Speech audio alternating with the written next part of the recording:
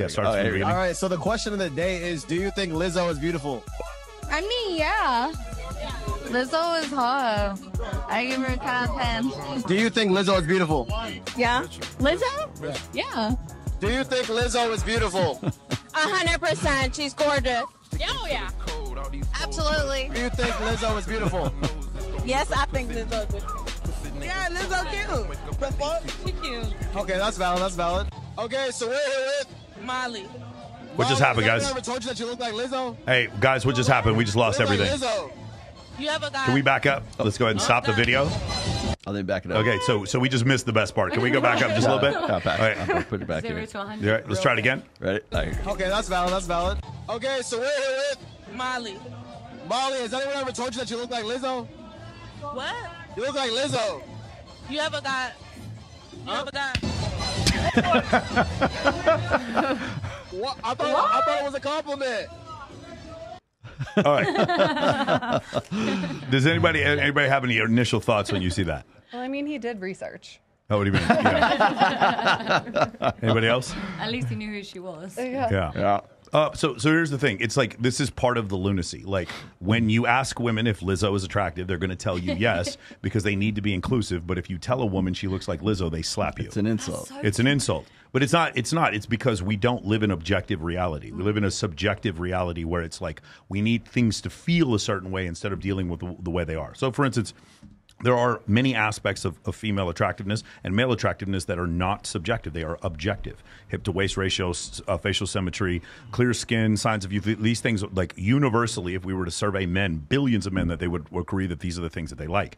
But in order to say that there are objective things that men find attractive, then you have to say being morbidly overweight is not.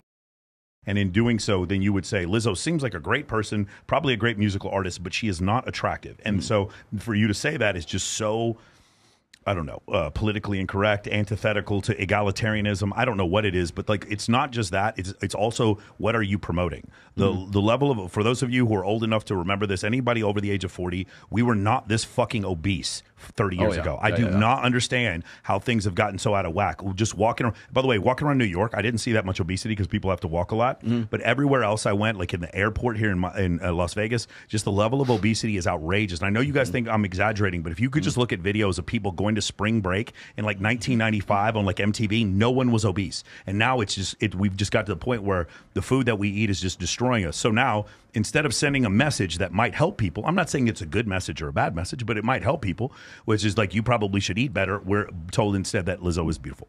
Yeah, I was going to say is, and by the way, this stuff, when these guys are doing these man on the street questions and stuff, that question was straight off of Fresh and Fit because they use that question like several. That's where this is originated from, with the same response. Yeah, I think that what's interesting is like when they ask the girls, and they did this on Fresh and Fit, they'd ask the girls, they would say, you know, do you think Lizzo is beautiful? Yada yada. They would have to go because it's correct for them to say that. It sounds, especially if one of their friends says, "Oh yeah," and then the next one goes, "Well, yeah, of course. I can't believe you wouldn't even think she's not beautiful." Blah blah blah.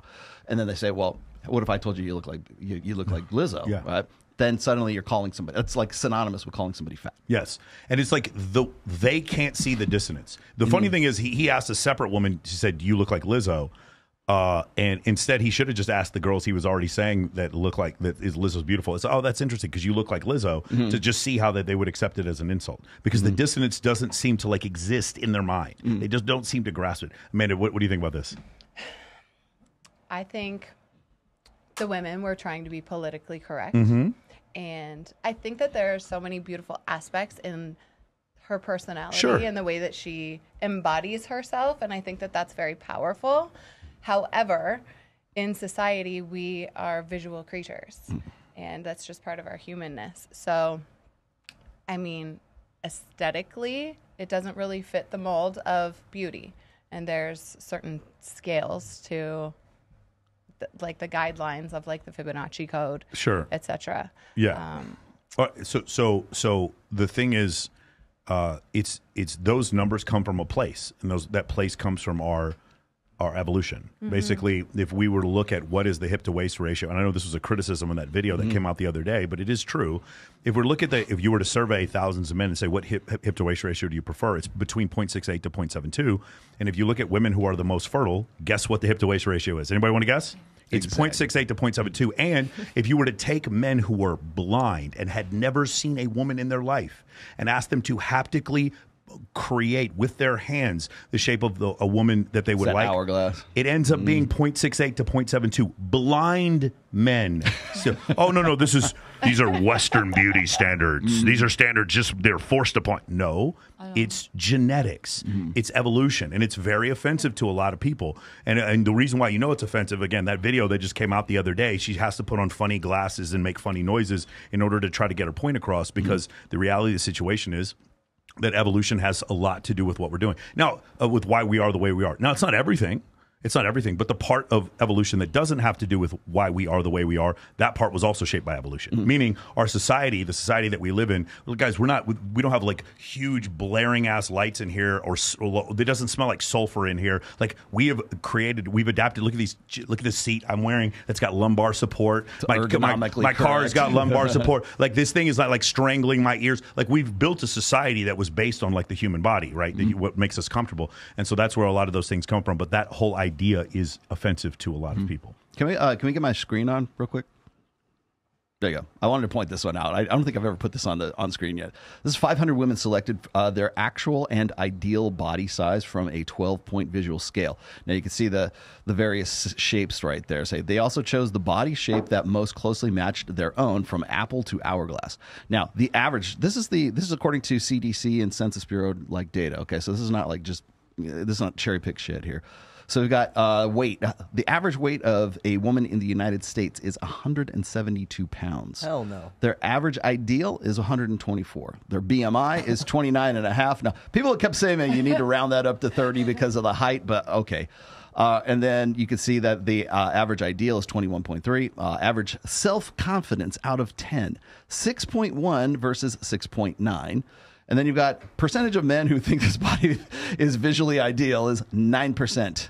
And then the average ideal, of course, is 36. And then percentage of women with this body who want to lose weight, 91% of them do. Something to sort of keep in mind during this whole thing. I like what you said really quickly there. I think because you separated values, okay? And this is something that we do in the manosphere. I've done for quite some time right now. What happens when we talk about sexual market value versus like personal worth, right?